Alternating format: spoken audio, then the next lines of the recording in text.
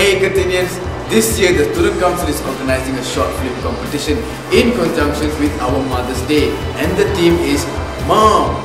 Stand a chance to win the following prize: 200 ringgit for best script, 200 ringgit for People's Choice, 300 ringgit for first runner-up, and the overall winner gets the grand prize of 400 ringgit.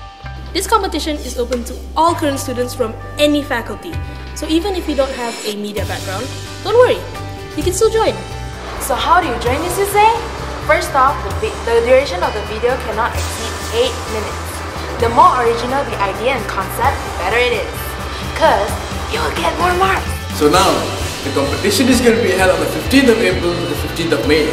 So that's 1 month for you guys to get creative and win some cash. So basically, we would like you to create and submit videos dedicated to your mom. These videos will be judged by 4 people from the media department: Budris, Jackie, and 2 media lecturers. Videos will be judged on the content and not on how high the definition it is. So even if you don't have a camera but you still want to join, you can always use your phone.